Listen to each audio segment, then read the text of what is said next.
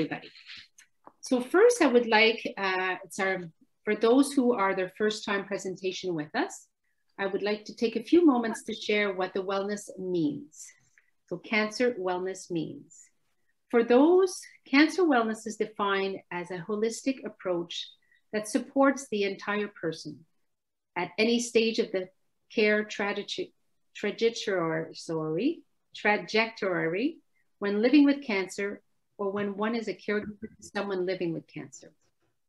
We want to meet all the needs we are talking about following: physical needs, informational needs, psychological and emotional needs, social needs, spiritual needs, practical needs, systemic needs.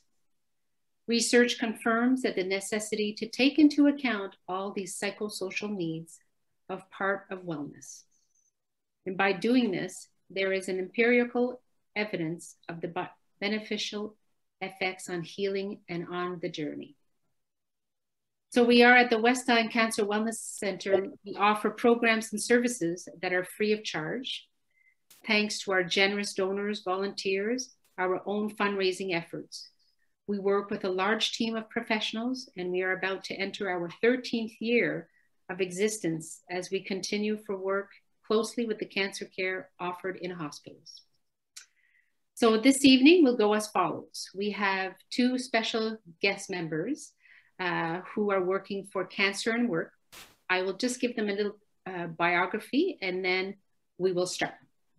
So I have Dr. Christine Maheu.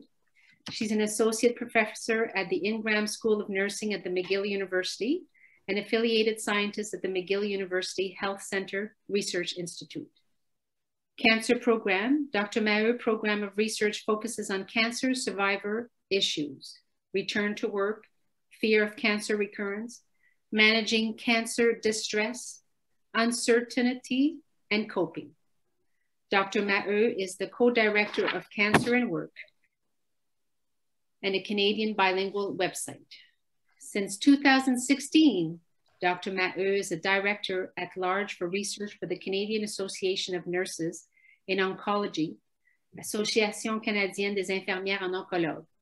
Dr. Maheu is also the lead for the Prevention and Management of Chronic Diseases platform of the Quebec Nursing Research Intervention Network.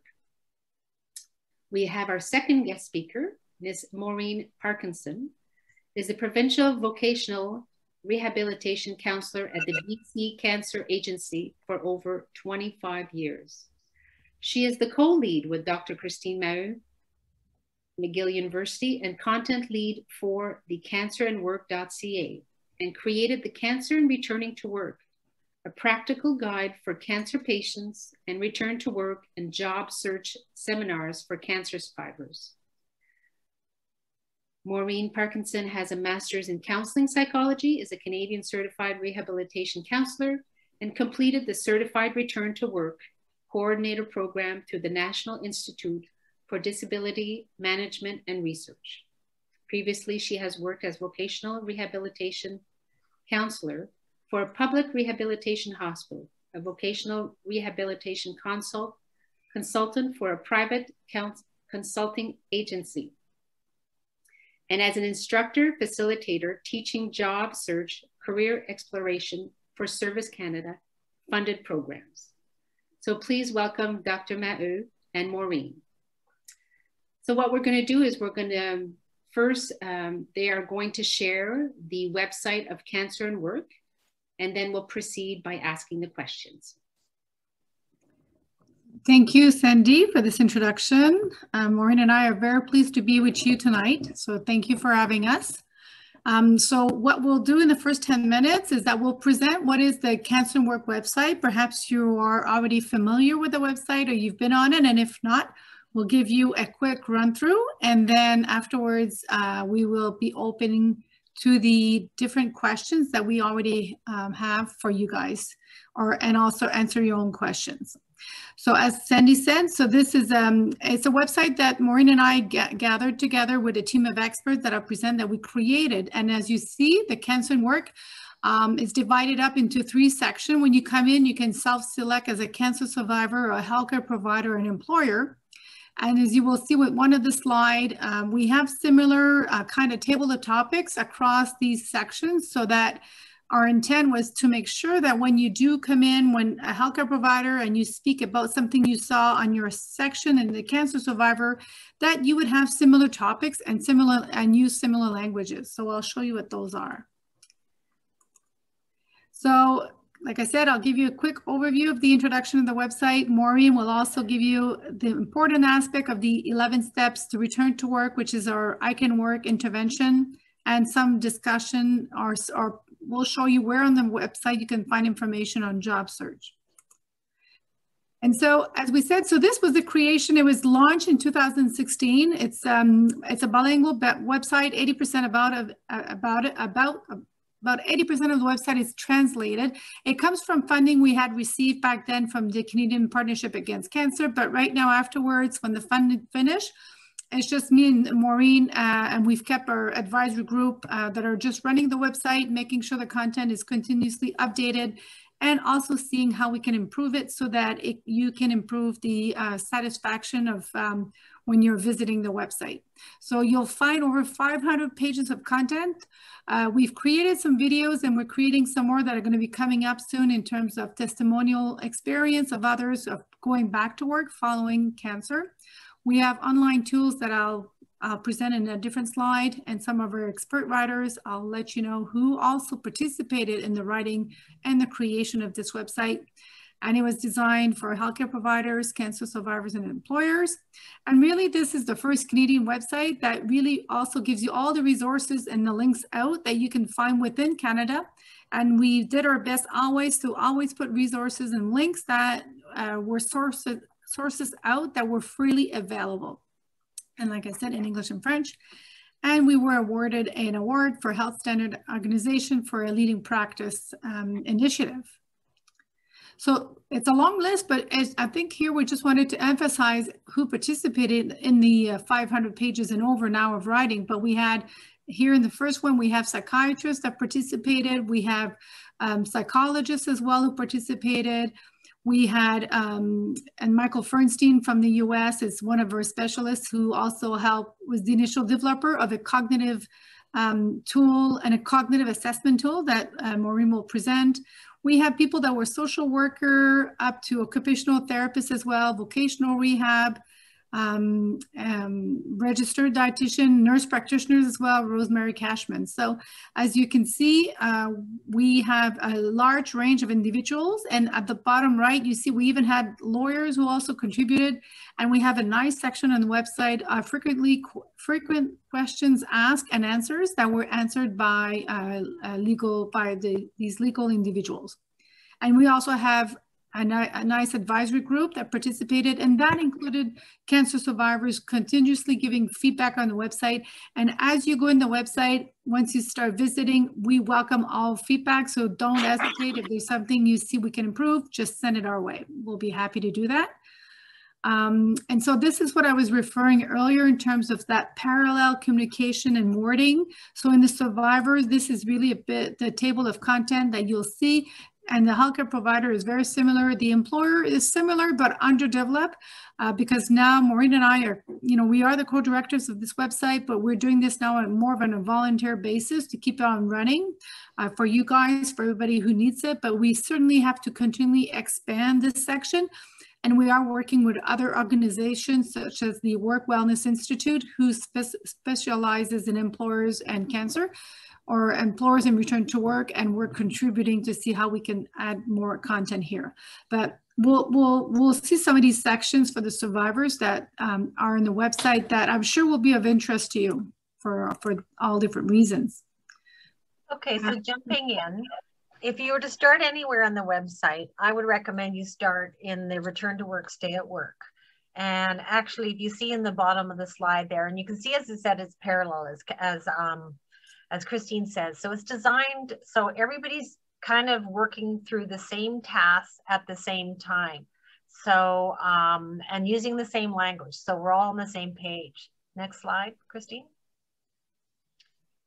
So within that is 11-step support, 11-step, I can work, 11-step to return to work. So if you start there, and it's everything from starting kind of doing the assessment, understanding factors, assessing your function with respect to job demands, asking for help to improve your abilities, how to communicate with the stakeholders, taking control, and right down to even when you're back to work, kind of how do you make sure that your situation is monitored by the physician, so if there's any problems bubbled up, that they can be addressed. Next slide. So the other section, which is kind of interesting, is the cancer and impact work on strategy. So what we did was was led by Christine and Rosemary Cashman, which is a nurse practitioner. They sort of identified the 23 most common side effects of cancer and treatment.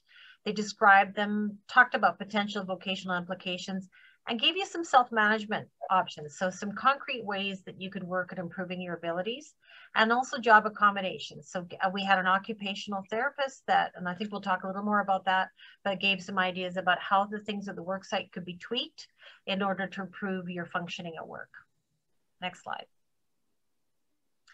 So within that, we had the emotional and psychological impact. This section was written by two psychiatrists, one, Alan Bates, our head of our psychiatry program at BC Cancer, and then Dr. Katz, who I think, as well as there was input from the others, but sort of led by that. And it sort of zeroes in on the emotional, the psychological impact.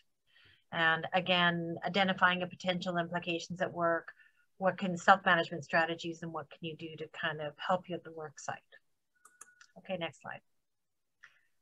So due to popular demand, you know, it started with a group that I led years ago, or I've continued to lead since 2012, the Return to Work group. And the most popular topic for cancer survivors is wanting to go back to work without stress and having a better quality of work life. So we dedicated a section called Workplace Wellbeing, which is giving you some ideas about how to deal with stress at work. So everything from changing your job, kind of addressing what you're thinking about it. And within that, we had a cognitive behavioral therapist, right? Sort of a mini introduction to cognitive behavioral therapy.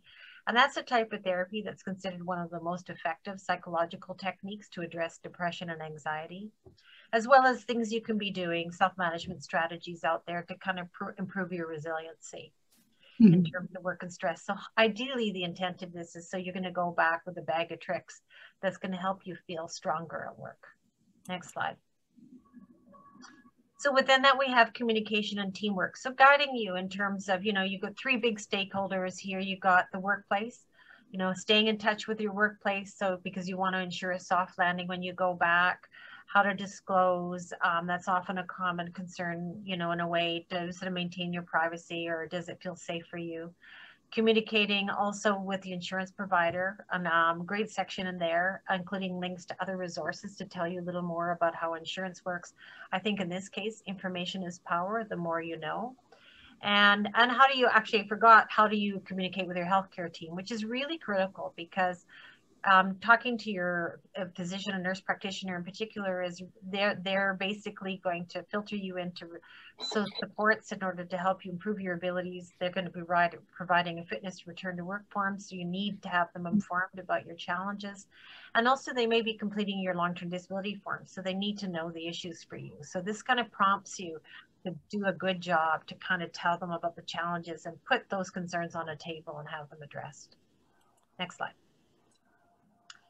Then the other thing is, Kirsty mentioned, we got a law, policy, and practice information, and I'm going to refer to this a lot about referring to there's a section on human rights, just a general sort of overview of it, and as well as we did hire lawyers to answer frequently asked questions, so it's very helpful in terms of, you know, can I get fired, that type of thing, as well as we have links to human rights organizations across the country. And I think if you have concerns with that, you want to kind of connect with them in order to ask. And even an article about a union, about a union member, talk about how the union can help in cancer survivors return to work, and just a bit about workers' compensation.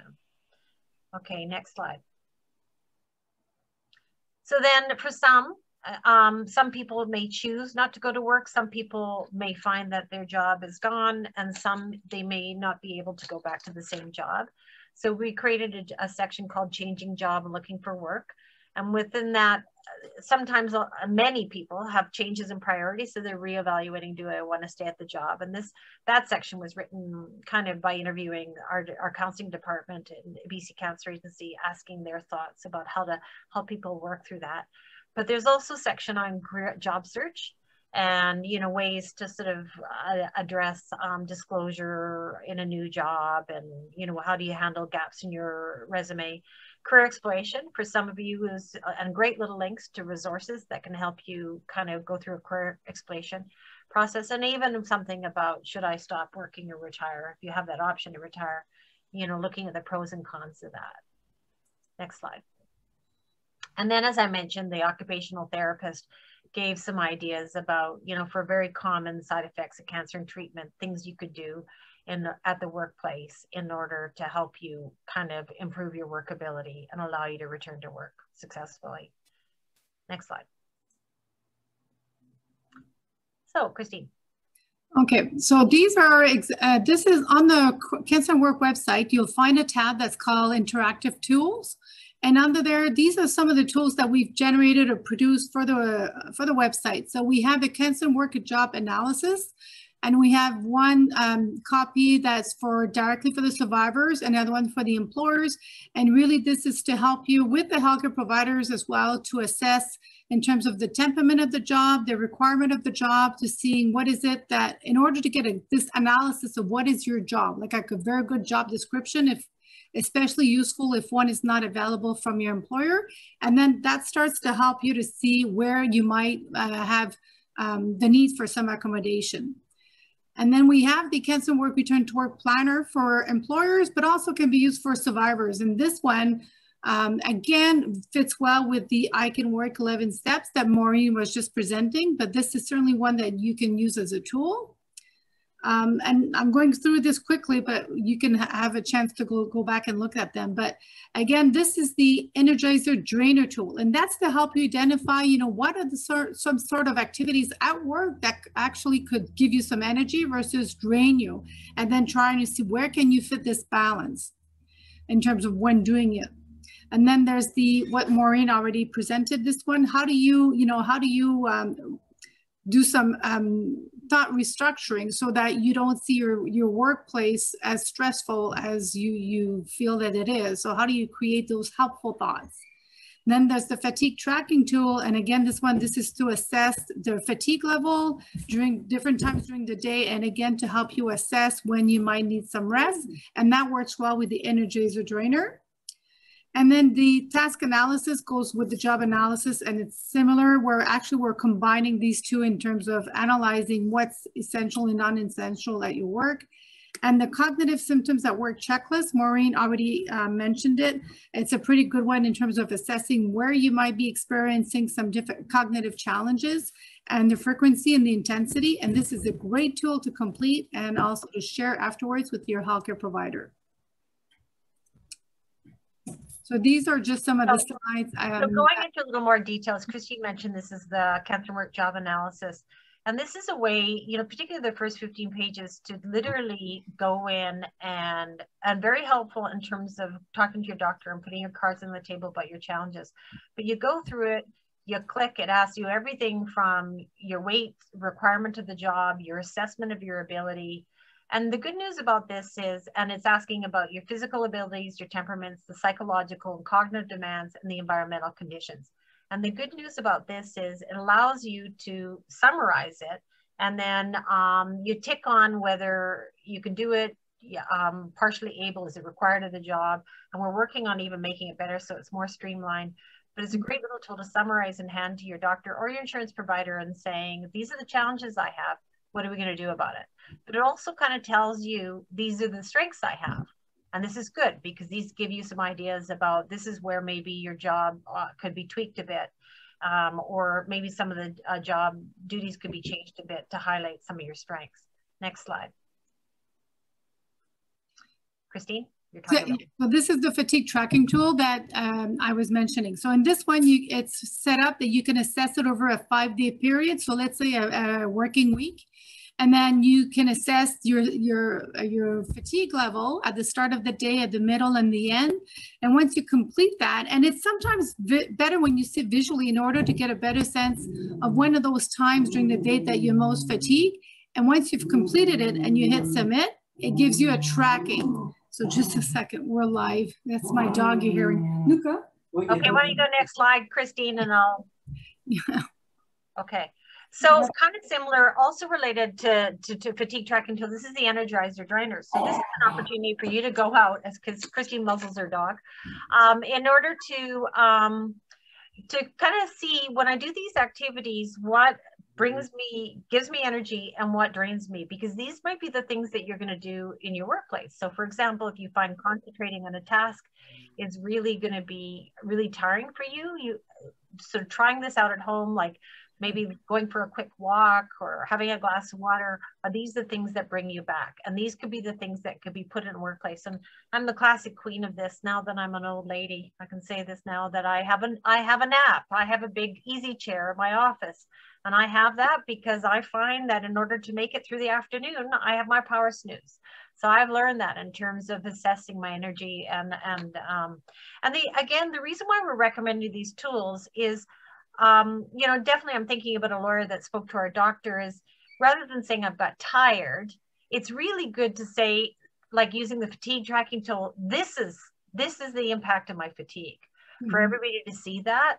And I always think about somebody who applied for benefits and he talked about, for example, he had headaches and he didn't get Canada Pension Plan. But if he'd done a tracking tool that showed the intensity, how often it happened, things like that, and had used that when he applied for Canada Pension Plan, he might have got the benefits. So again, it's taking out of a vague description into something that everybody can really concretely use. Next slide. So this is the cognitive, we didn't actually mention it here. This was a tool that was developed by Dr. Bernstein. And they did a study and they showed that they ask you these things in your self-identicate report of cognitive challenges related to work-related tasks was as good as a neuropsych assessment in terms of identifying challenges for those who are back at work. It hasn't been looked at as in anticipation of it. But the handy thing about this, again, is you fill it out. It gives you descriptions of the functional problems you're having with cognition. And you fill it out and you give it a summary to your healthcare provider, your insurance provider, and you say, these are the challenges we're going to have. What are we going to do about it? And again, this is going to help them assess your readiness. But hopefully, most importantly, what it's going to do is going to help you get the help you need in order to the rehabilitation support, particularly often like occupational therapy, in order to help you successfully give you the support to be able to go back to work. Next slide.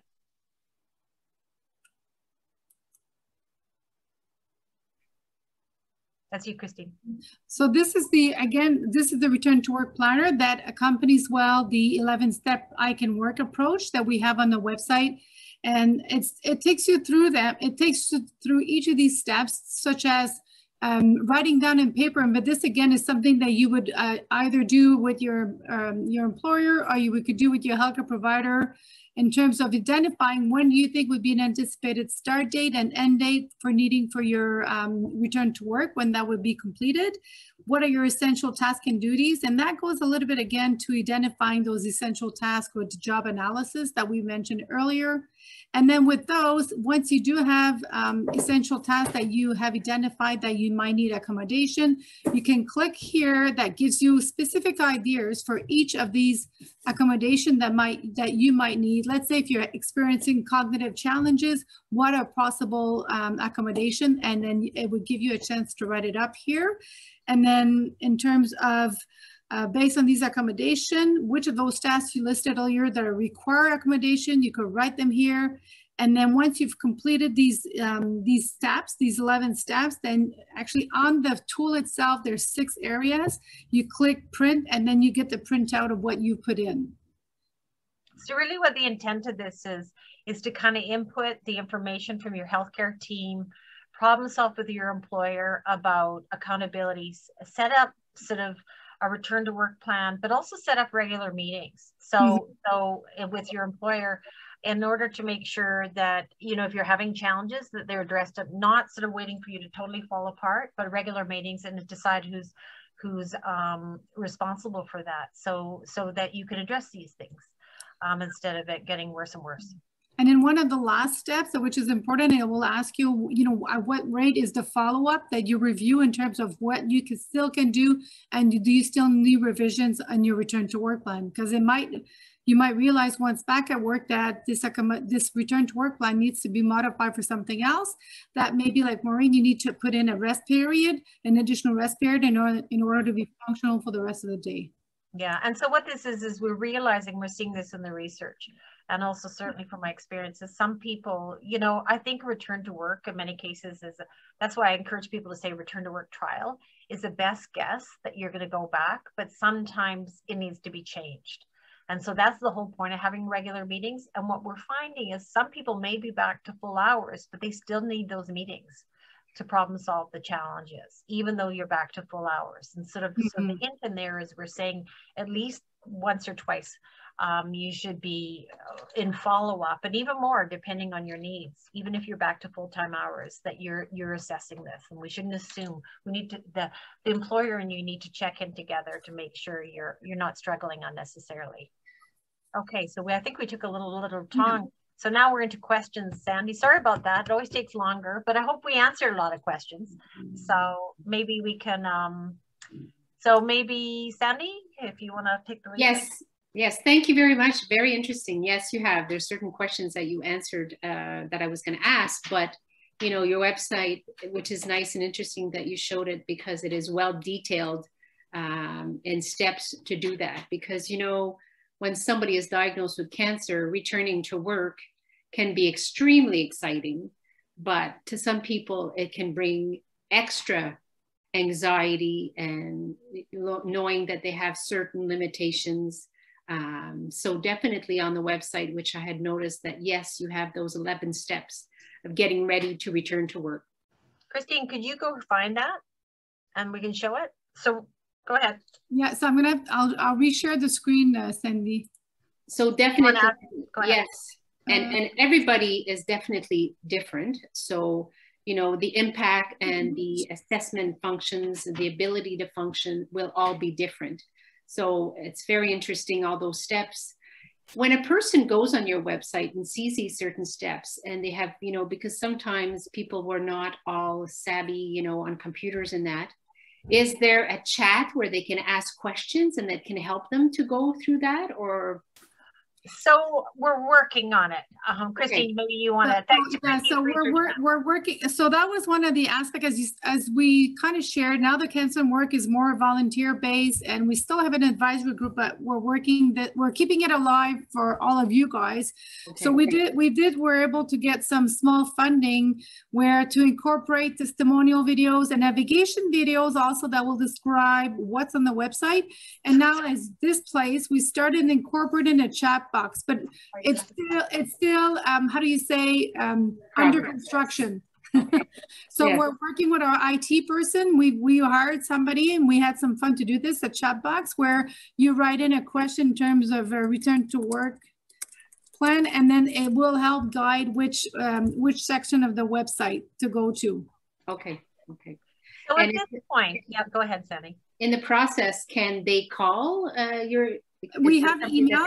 They can contact us. We have an email. They can send us an email, and then we can further direct them if they can find the place. Because they have a specific demand that they would like information on, definitely. Okay. Yeah. So unfortunately, unfortunately, we're not funded to do individual answers, but we will direct you to the website. We just aren't. Unfortunately, we'd like to be. In a perfect world, we'd like to be able to have vocational, like somebody such as myself, that there's continuously providing support, but we're not funded. I'm hired by the BC Cancer Agency to serve cancer patients from British Columbia, and I do individual support like that. So at this point, we will certainly direct you to the part of the website that answers your question. Like eventually we would love it if Health Canada would want to fund the website and then fund individuals that we could hire so that they can provide individual counseling. But other than that, in the meantime, there's either under the survivor, if they want to see where can they obtain additional services, we have under links to services and resources, let's say employment and vocational rehab program. If they click into this, if they're taken to either what's available federally or by provinces. It also shows, if you go a little further up, you see the cancer specific specialist too. So like in British Columbia, it's a little further up. It should be, where is it? Where we're talking about Wellspring and stuff. Where's it gone? Can you click on the first page? Yeah, right there. See, right there is a list of, you were there. Yeah, just before. So right there, the top bar, you have the list of the vocational rehab programs that we're aware of across Canada that are in your region. And then you can click down a little more. And if you're aware of any of them, we want to know about it so we can feature them so that you know where other people know where to go. The only criteria is it has to be freely available. We're not going to promote somebody's business. We don't. No, and we want it freely available. And under Contact Us, we just finished creating a pamphlet that really summarizes what is a website. We created this with patient partners as well. So it's a 2-page pamphlet, and it gives you an overview of what's on the website. So you can look at it and say, okay, I'm interested in this. It's under Return to Work. So you can go back on the website and get that. And these can be printed off. Some ideas for navigation. Okay. So a question would be, because I have participants definitely, you know, that they go through their treatments, they have their cancer, they're diagnosed, they go through their treatments. And sometimes not knowing, it comes quite quickly and they're finished their treatments and their doctor gives them a prescription saying you can go back to work in the next few months. And that's quite fast. So to prepare, you know, I know the steps to get ready to work, and definitely this is a process that they can concentrate after their treatments, because again, it already takes a lot of attention during their treatments. What would be an example for factors that can impact the person for their work? Well, there's a lot of factors, and you know that's part of the early on in the assessment stage, and hopefully by the doctor saying in a few months, I think you're ready, hopefully they're being addressed. But they're everything from biopsychological, which is basically the physical, the psychological sort of proceeding, you know, things that you had before, the things that are a result of your cancer treatment, that, you know, how long are there residual impact, like are they lasting a little longer, are they impacting you? There's also the person related. So sometimes what we see from people is they might feel differently about work, and that's where change of priorities comes in, and that can sort of affect your thoughts about work. There's also the I'm a system. So again, part of that is even access within the system to support, to help you improve your abilities.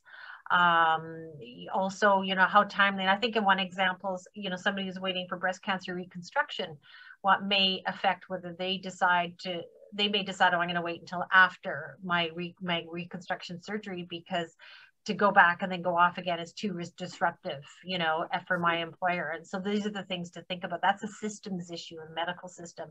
And then there's the workplace factors. There's the things like, you know, what supports exist for you at the work? Are they ready for you to provide you a job? You know, how are they feeling about you coming back to work? How are you, you know, what are the job demands, do you think? So these are all the things you kind of want to look at in order to assess your readiness. And again, that sort of comes earlier. One would hope by the time, if the doctor's saying you're 2 months away, I would say, Christine, can you go back to the steps? And I'll show you. So one step, if you're getting a little closer to return to work, is to take the prepare for your return to work, step 9. So that one is where you're getting a little closer. What can you do to improve your conditioning? So, and that can also like starting to do a work simulation if it's safe.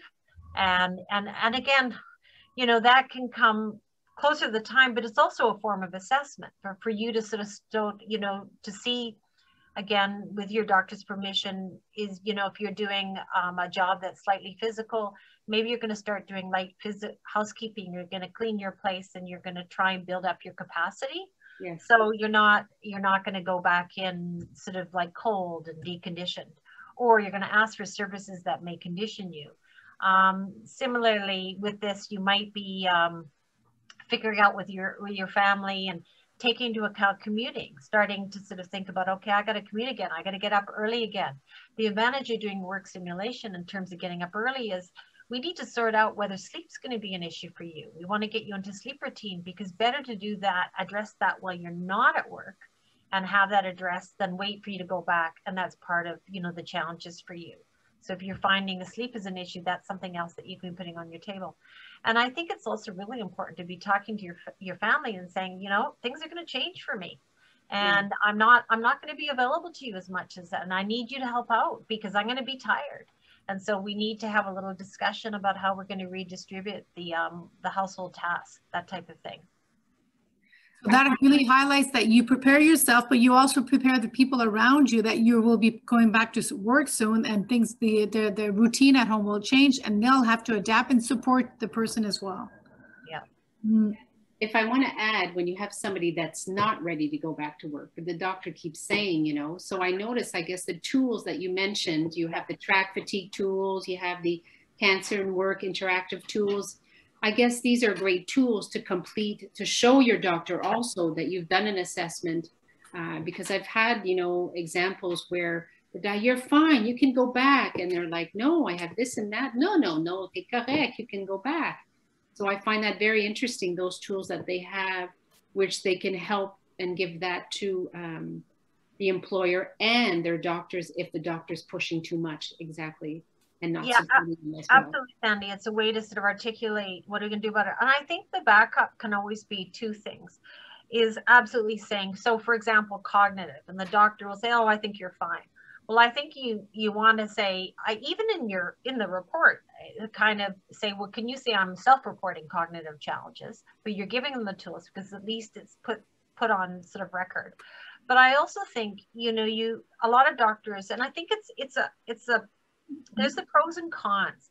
Doctors are wanting to get you back to work because for most part, work is healthy for you. Yes. And unnecessary time off work makes it harder to go back. In some cases, you might be losing, just dealing with it today, your job might change on you, or, you know, or you get rusty and all those things. So they're trying to get you back. And in some cases, a graduated return to work, for example, is rehab in itself. But, you know, you can say, okay, if you think you're ready, you could be, if you have insurance, you can be saying, can you ask for an occupational therapist to support me on the job? So if things go sideways, I have a fallback. And, you know, the advantage of that is in some ways, this is an opinion here. And an occupational therapist, for example, is actually going to assess you. They're going to actually see you in action. And that's going to be way more relevant than, you know, a doctor that thinks you're okay, because they're not seeing you in action. But absolutely, these self-report tools are critical. And, you know, just an FYI, we had a lawyer come and speak to our doctors on this. They're helpful things for even the physicians to quote when they're talking to insurance companies, saying, according to the cognitive activities checklist at work, this person has this, and this challenge. And he said it's another legal tool. It can be used as a bit of a legal tool that can support your case. Okay. When you don't have the support from your employer and you have to get some help as an employer, where you have to go to your union and to notify that, you know, the demands of your job, you're unable to anymore. And definitely, like a big example, brain fog, you know, so you can't concentrate as much. So those tools that you have would be great. And to find out exactly the support that they would have at work, because sometimes, you know, you have to go through your employer, your boss, but will the boss, if not interesting to give you more feedback, and you have to navigate yourself. I'm sure in certain companies, some don't have, some have unions, some have support. Yeah, and sometimes unions don't always support return to work as well, and it's up to the union. I think it's really, and sometimes employers don't even have the expertise in order to know how to support you. That's why, you know, if you have something like OT available through insurance, getting that, because that's the expertise. Employers don't know how to support you. And I also like kind of having a doctor recommend if it's available, because unfortunately, I know in British Columbia, we don't have that readily available in the public system, but they do it. But that's boots on the ground, somebody who's kind of saying, yes, this person needs this, and I think we can provide this in your work environment. that type of thing. But one of the best things you can also do is to try these things out yourselves before you go out back. So that's back to, you know, looking at the job accommodation ideas and trying them at home. And just FYI, from a human rights point of view, the employer has a duty to accommodate your restrictions and limitations. It's up to them how do they accommodate you. But I think you can certainly say, you know, and I did this myself, if I have an easy chair in my office and I take a nap, I'm going to be more productive and less cranky. And so you're making the case for them. And so, you know, I think this is how we could work this out. So it doesn't hurt to try these things out and float them and sort of turn them as, and it's absolutely true. Like, you know, if I have this, I'm more productive. And those assessment tools can help also that if ever they need to change jobs, they cannot do the job that they did before, but can be assessed and have another job in that company. So with that assessment tool, that could help them do that to get a... Well, it certainly can give them an idea of the challenges and maybe the job accommodation ideas. And that's where maybe the job analysis is really helpful, because it's saying, this is what I can do, this is what I can't do, this is what I'm partially able to do, and maybe give some guidance on that. And as Christine mentioned, you know, getting clarification from the employer, what's the bottom line duty, essential duty of the job. So there may be lots of duties that you have in your job that could be given away that you can't do. And kind of that's where doing the job demand analysis is doing, or getting that from your employer, because you're really trying to get a sense of their expectation. And you know, one of the steps is just to float out to them how much they're willing to accommodate you. And I think that step, one of the I Can Work steps, is, you know, assessing the supports of the workplace. How have they accommodated people in the past? What have they been willing to do? And even floating it and saying, you know, I'm struggling here, you know, and kind of seeing that ahead of time and reporting back to your doctor, because you may, you know, they say, no can do, or, you know, all or nothing. Sometimes, unfortunately, employers say that. Well, that's good for your doctor to know. Then they're not going to be open to a graduate return to work. On the other hand, you may be surprised. A lot of employers, how they know their duty to accommodate, and you know, sometimes absolutely they're willing to help you out. So it really varies. Oh, sorry. I'm seeing there's like a few people online. I'm wondering if they have like either specific questions for us. I do, and that's what I'm going actually to one of the questions. Okay, go for it, Sandy. When you're evaluated like that and you've noticed that you cannot do the job anymore, so then you notice that you can't get another job at your work, and then you're realizing that, you know, maybe now it's time for me to take my pension, if I'm eligible for my pension, if there's a penalty. So, and sometimes to complete the forms for the pension disability, again, I guess these assessment tools that you would have, you would be able to help, because sometimes it takes a lot of process steps to explain, get another prescription from your doctor stating now you really cannot work back to work. So those assessments also would be good to help the pension to improve your pension. And I think also one of the things you could do is, say if you're seeing a physiotherapist, have your physiotherapist write a summary. So in some ways you want the doctor that knows the whole you, that knows, like, you know, you may find oncologists have, but you know, they forget that you've had arthritis previously, or you're struggling with this over here.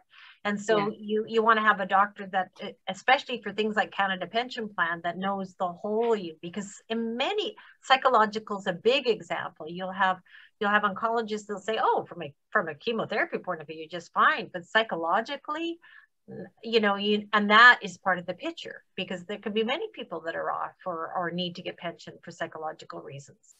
And so that may be that has to, a psychiatry report needs to go to your family doctor, whoever's filling out that form, so they can see the holistic you and provide an opinion.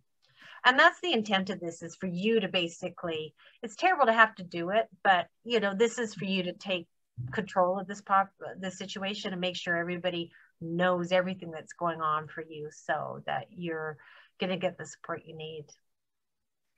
I have another question, and I know that you've mentioned that this site is translated in French, 80% of it. So I'm assuming, because I know there's a question about retirement, la retraite. Donc, tout serait traduit en français pour les détails exactement quoi faire. Yeah, I'm not, bonheur. Yeah. I know some of the most of the tools are not translated in French yet. So we are working right now with a group that may provide some funding. So we're looking for funds to finish translating the tools. Okay. But the tools are not translated. But I think that part about should I retire is translated. Okay, parfait. Another just an FYI, I should have retired. We just referred to a Globe and Mail article. There's a great little retirement calculator that exists in Service Canada. Yes. And it's really cool. But it tells you also things about, you know, sometimes I think in the early stage of recovery from cancer and things like that, people can be, oh, I never want to work again. But, you know, as you start to feel, or I can't imagine ever working again. And as you start to feel better, you might start changing your mind. So, you know, this is sort of to have you think about, you know, like, how are you going to feel if you're with your time, and, you know, how are you going to have meaning in your life, that type of thing. So and I think that's why it's good to speak with your healthcare providers to find, especially to do the follow-up care, to start realizing, yes, you are experiencing a lot of cancer-related fatigue and chemo brain fog, but to learn that for most individuals over time, these get better. So it's not something that will be permanent. For some, it remains permanent. But what if for you, it's just that, you know, you just need this additional 3 months or 6 months. And during that time, in order not to lose your job, or like Maureen said, sometimes going back to work, it's part of the rehab. It gives you some ways to function better. Then what can you do at work temporarily to accommodate while you're still adjusting to a new you, a new health level that could be similar or a bit different than pre-cancer. Okay. But it's that ongoing communication and best not to do alone. And we do say this is something, it's a team. And this is why that communication is teamwork. And that's where we're emphasizing about this one, where the return to work is communication and teamwork, that it's done with your healthcare providers and your team, and as well at your workplace. So to get them ready for you to return as well. And so that they understand that visibly, perhaps there's nothing left. Your hair's grown back. You look good. You look healthy. But, you know, there's other aspects that you still need time to recuperate. Okay. Because that's one of the big questions sometimes. People are anxious because they're not sure what they're going to say to their colleagues. And we do have a nice section on that one.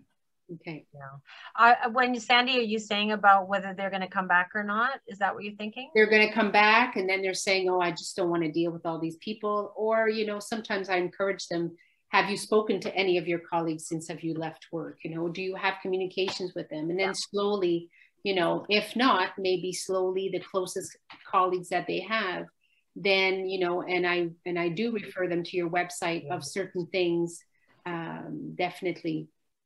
So helping them to talk to their colleagues, yes. We have a section about disclosure, and I think it's I know a lot of people kind of, especially when they're in treatment, they just don't want to be bothered, because especially if your colleagues are complaining about work, you have enough stress in your life already, and so that they can have mixed feelings, or they don't want to feel pressured.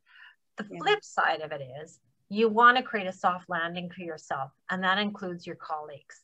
So staying in contact with them, saying, gee, guys, I miss you. And, you know, maybe even saying things like, you know, I'm really stressed right now. I can't hear about work, but I just wanted to say to you, I miss you, and I'm really looking forward to you coming back. You know, this is the one thing. The reason why you do that is you want friends at the workplace.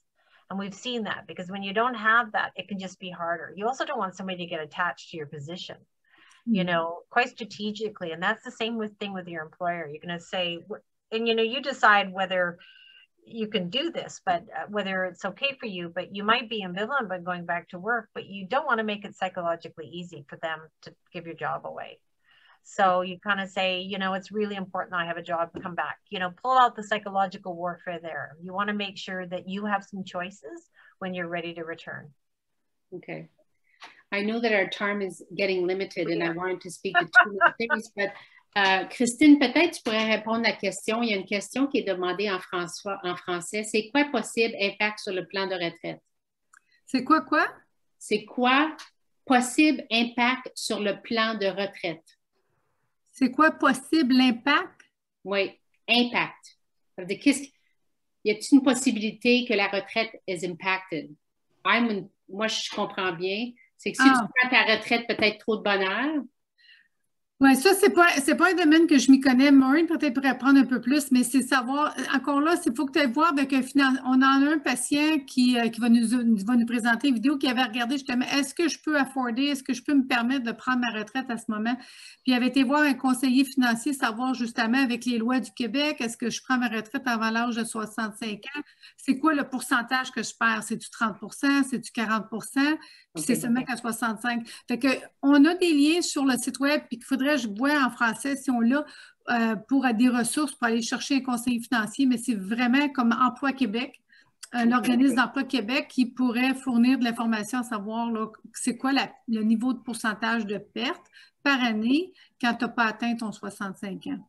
Parfait. OK. No grosse question. Another big question would be definitely, as you know, cancer can become a chronic illness and is learning to live with this chronic cancer. And a lot of people, definitely even stage 4 metastatic, will return to work.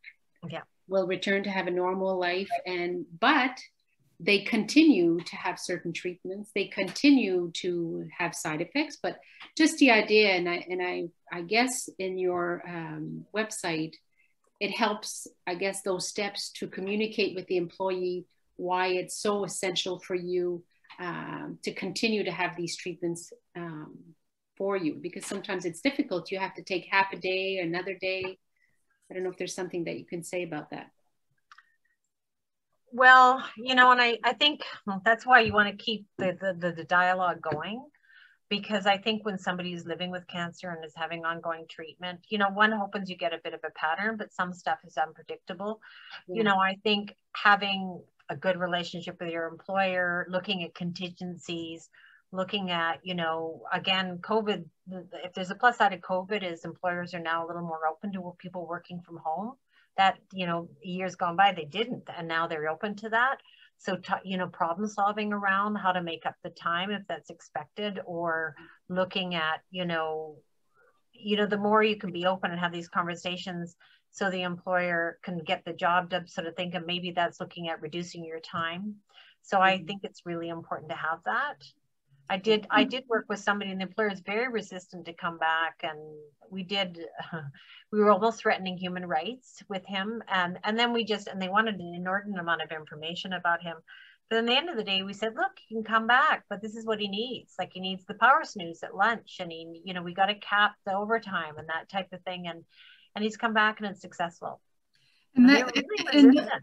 Yeah, and in those instances where you can emphasize is that, you know, by the employer making these efforts of accommodation, you get a loyal person who in return will be very loyal to the company and appreciative for all these accommodations. And so you'll get somebody, you know, might take a few more hours extra to get the work done, but it will get the work done. There'll be this connection or feeling of gratitude back, because the employer is doing his best as well to accommodate. So that's a case that the person can put forward. Actually, if we put a case for employers, I encourage cancer survivors to refer the employer to the employer section, because we start with the business case to why employers should support cancer survivors. Okay. So it isn't only that, it's not only loyalty, but it's other people seeing loyalty. This is about good 7 principles to support return to work. So it's like, it's showing others that this is a good place to work. There's the business case. Yeah. Some people ask, you know, can they be fired because they have cancer? Well, not supposed to be. So kind of typically no. But what I'd like to sort of point out is that if you have any concerns about this, we've linked to a human rights organization that you have a discussion. No, you can't be discriminated based on cancer, which is a disability.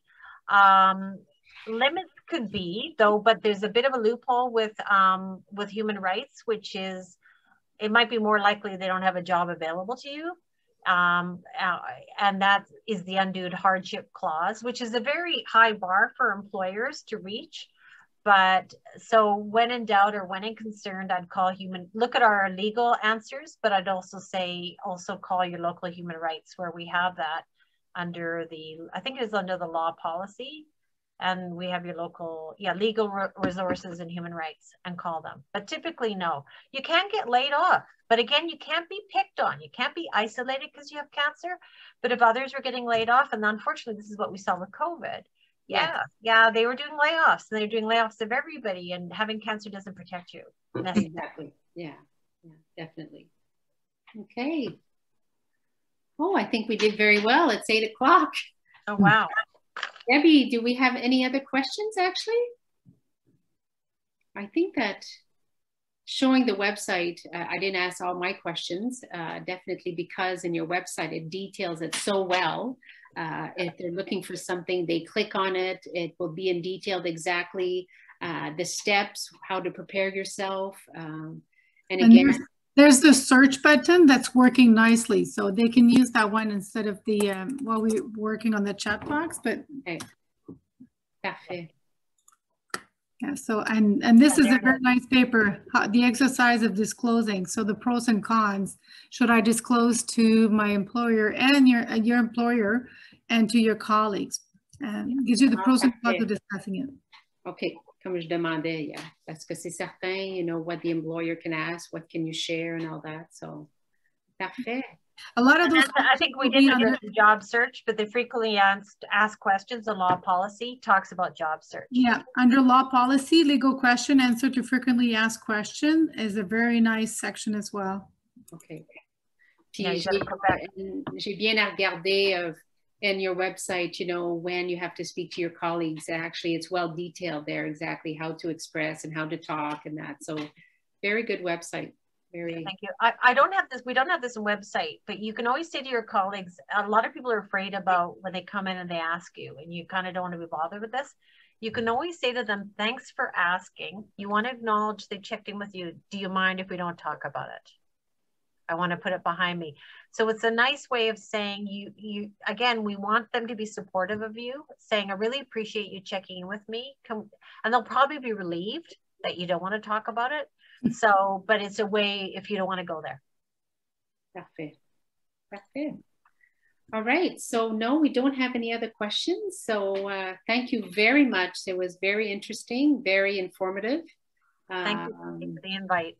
Exactly. And great website. Thank you, Larry. So, which I share frequently, actually, I should say, with the participants. So, and actually now I know that actually, you know, I seem to wait when the participant comes to ask me questions because they're about to go to work.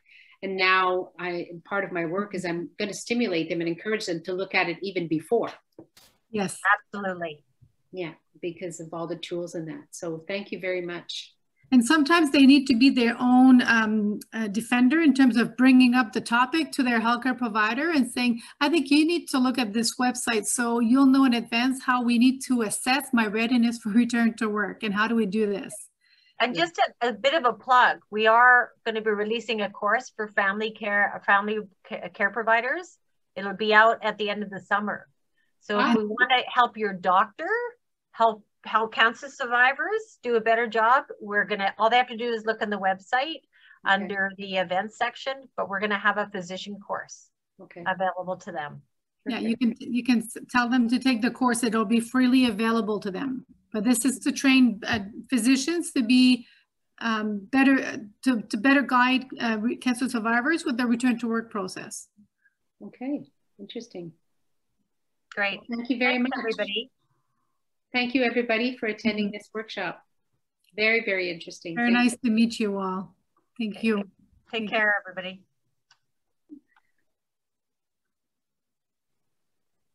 There we go. I think slowly, that's great. I've learned actually quite a bit more of your website. So, yeah, well, like I said, there's over 500 pages and we're still adding more. Yeah, so this is now done on the side of our desk, but we believe in this aspect and we take to heart people's work and their cancer experience that we just want to continue doing this. If it means, even if it's the extra work. Yeah. Thank you very much. That's great. Yeah. Oh, I think Maureen already left. Yeah, Maureen left already. Okay. All right. She was heading out. Everybody's gone. I know she had to head out. She was meeting somebody. This is after work for her. She had a hot date.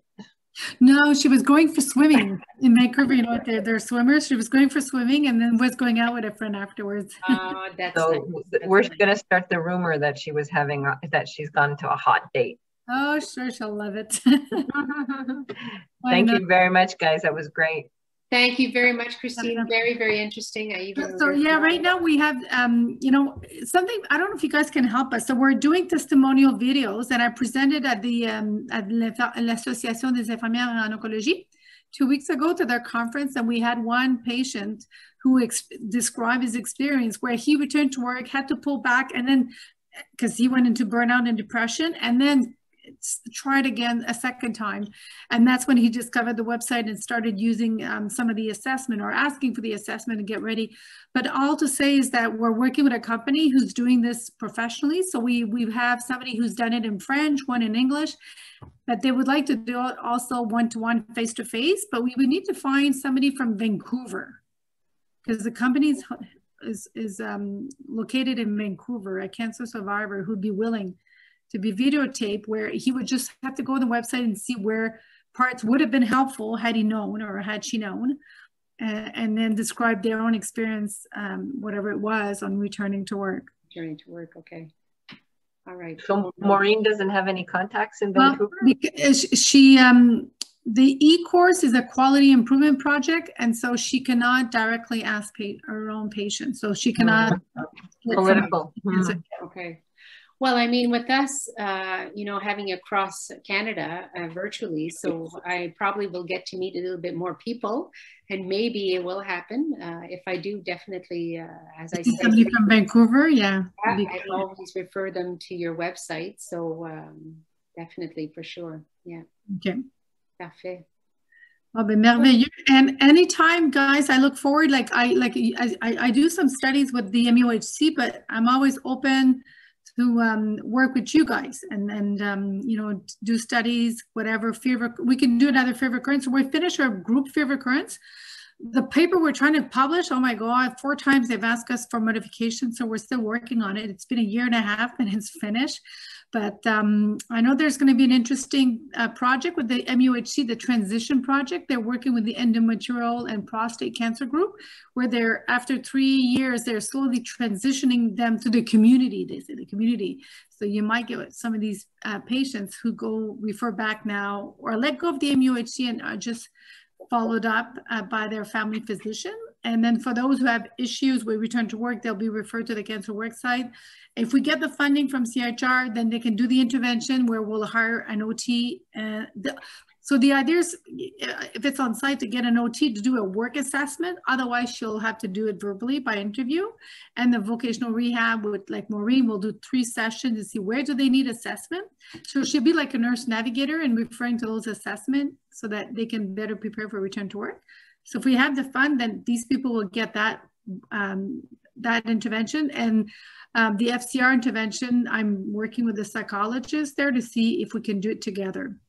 But you know, we're looking now because we've done the RCT and showing that it works, we're looking for real world settings to try out the group intervention for fear of cancer recurrence. Okay.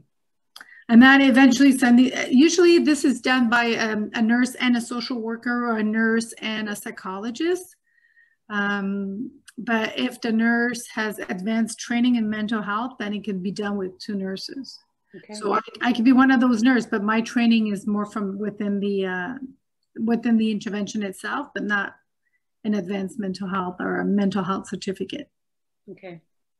Okay. Very interesting. Thank you so much. I'm sure you must be really hungry now. Well, I had a bit of soup prior because I went out running and then I was hungry. Oh. So no, I'm just tired. It was a long day because we had I am one of my doctoral defense. My student was defending, or well, beginning to defend her proposal, looking at the impact of exercise to improve quality of life of lymphoma, young adults lymphoma cancer survivors. So she's going to be looking into that. So I'm wearing my Fitbit because we're trying out how the data can be downloaded into a database that's held at the Jewish. But we're looking to see, and this is with a kinesiologist. So Can a Fitbit and a kinesiologist be enough of a motivator to get them to exercise to the recommended level, the national recommended level of 30 minutes, 3 times a week, but up to 5 times a week idly? Okay. So we're going to be starting that study. Wow. Nice. Interesting. All right. Well, thank you again. Very interesting. It's been a pleasure. Thank you for having us. And we always like, meeting cancer survivors from everywhere. So it was a pleasure to see them on the Zoom. Thank you.